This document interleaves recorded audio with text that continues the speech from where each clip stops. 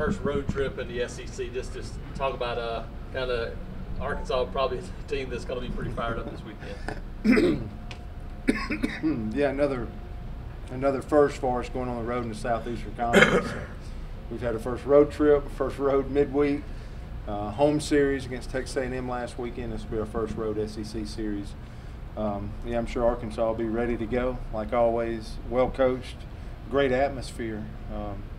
And then Dave Jordan, I always try to give him love, the pitching coach. He's been so good to me over the years and does a great job. But you know, like I've always said, we're more concerned about where we are and what we're doing, and hopefully we keep playing great offense. I think we take confidence in from that side, and this is a great opportunity as a head coach right now to, you know, to get with our pitching staff. And you know, we've been working hard all week to get back out there and pitch good. Tuesday started something positive for us, a 2-hit shutout against a very offensive, historical, you know, Alabama State team, Coach Melendez. But this is an opportunity to go out and, you know, probably this weekend will be completely different than last weekend. So this will be a series we're excited about.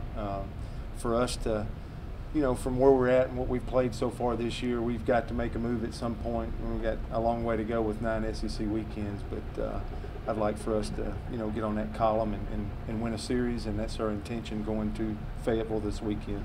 Would it mean pitching change? No, we're going to stay the same. I think there's going to be some changes that you'll see. We want to stay, again, just like we've talked about with some of our guys in our lineup. We'll apply the same methodology to our pitching staff and probably go with the same 3 starters. So that's Camp, Mize, and Lipscomb. I do think you'll see some changes that already started on Tuesday. With Bramer getting a start Tuesday, I think you'll see some changes in our bullpen on how we use some pieces. Maybe how we get out of the middle of an inning, you know. You might see some guys that can get ready quicker to come in and try to get out of an inning, and then guys that historically started.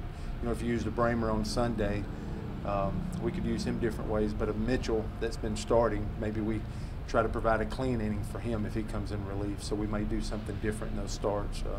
And then the elephant in the room, as far as who's going to finish a ball game, we'll still wait till we get to the end of the game. I think we got 1 save the other day just for the number of innings that were pitched. So we got off the snide there and got the 1 save. But you know, Klobuchar is a guy that definitely had a good appearance for us last weekend and should be fresh and ready for the beginning of the weekend.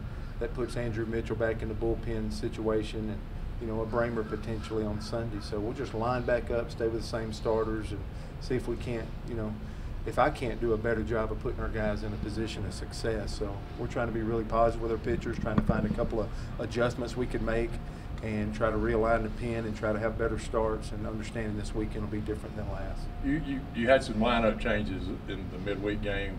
Was that just for that game? Will you go back to what your lineup's been? You know, hitting's hard. You know, hitting's one of those deals where you need at bats to continue to stay on time, right, so to speak.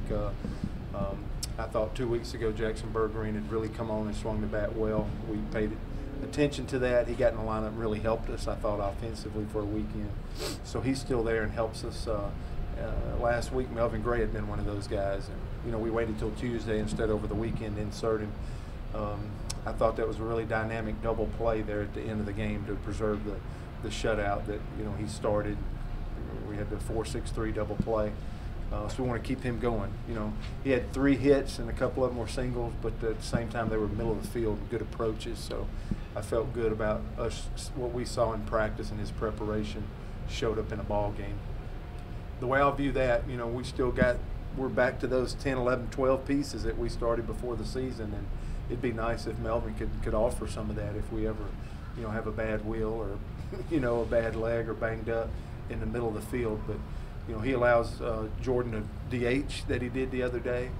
We got Buenteo and Robert playing a little bit. You got Daniel still helping us in the outfield. It looks like the rest of the pieces are still, you know, we'll probably still stay the same. Cody Nuff, we just kind of gave him a rest the other night. And I think Hacker got 1 or 2 hits and played a solid shortstop. So I thought that was good for us, that we wanted to give Cody a rest. But very little movement, you know. But you could see a little bit of doing some things at second base from a defensive standpoint with Gray playing a lot better than last week. So you could go back to Jordan DH and Gray at second and you could or Buenteo. we want all of them. DHing's hard. I mean, that's a hard job. You jump to professional baseball for a minute for a guy just a DH, and between at bats, he's not really in the frame or involved in those 9 outs in between at bats. You know, that's a different mentality. So if we can keep somebody DH and somebody playing, and the next day maybe you got Buenteo, Robert. The next day you got Bergreen, Robert. You got Gray and Ebert. That may be the way that we want to attack this deal, because if somebody just turns into permanent DH, that's a tough job just to get hits when you're not, playing. How do you look at Arkansas right now, Butch? Is it kind of scary for what their pitching is right now, and kind of everybody in the league kind of waiting for that light bulb to go on and hope that it doesn't happen against them? That's right. You go to human nature side first, and you just hope you catch what you know is a good ball club with good coaches. You catch them at the right time, but you can't live your life hoping it's always going to work out. You catch people at the right time. I'm still more interested in us, but what jumps out to me is, I've seen Taccolini for the last couple of years. A couple of those other guys, Keaton McKinney. I mean, I know how good that arm is and how quick that arm is, so I know what they're capable of doing as well. I hope they respect us to know what a Camp and a Lipscomb can do. They haven't seen mine, but they have 25 home runs. That's pretty significant. I think that may lead our league in home runs. So if we don't make some adjustments, if we make pitches up out over the plate and at the catcher's mask like we did last weekend, they've shown the capability of losing those baseballs. So we got to definitely execute better than we did on the mound.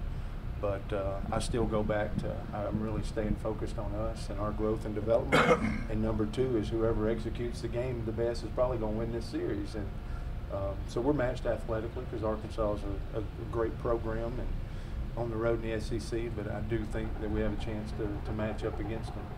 Can you talk about your first and second hitters, just how dynamic they have been and everything they bring to your lineup, Joshua and Anthony? Yeah, it's been fun. It's been amazing. I'm really trying to see, and it's still so early, but at times this little stretch here has been as good offense as I can remember being a part of. As an assistant coach, as anything in my time in the 15th year in the SEC, that's as good a 1, 2, 3, 4 punch. I'll extend it to 4 hitters as I've seen. And just Anthony can play games a different way. When he's got a hit streak and you still know he can run, you still know he's hitting for a little power this year. You still know with 2 strikes he can make contact and have a competitive bat. It's pretty complete. And then this little run by Palacios is just as bad as good as I've seen. I think he's really gained the attention of our league, professional baseball, the Auburn people. I just think he's really captured college baseball in the last week and a half with the way he swung the bat. So, yeah, when you went through your slump there, the hitting slump, 4 or 5 games, and you were optimistic the whole time. You said it's gonna come around. Is it? Yeah. You look at it now. Is it kind of hard to believe how much it's come around? Yeah. Everybody's doing what they're capable of doing, and I think we'll still have some. We'll have a day that's a challenge. Hitting's hard, but like I said, I think at that time I made the statement. I think it'll be the strength of our ball club. So carrying it on out and that being an identity of our ball club is important to us because it's good. Those are good players.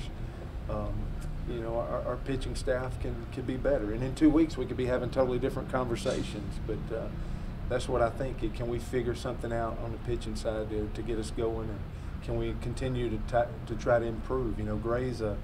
Gray's an opportunity. You're glad that he's starting to practice well and get some confidence and get playing to get him out there, because I think he improves our defense. Our pitching and defense is important to us if we want to have successful, instead of going through a whole year of like, hey, we got this great offense, but fighting and struggling to win games. If we can improve just 5% in some other areas, we'll play good team baseball.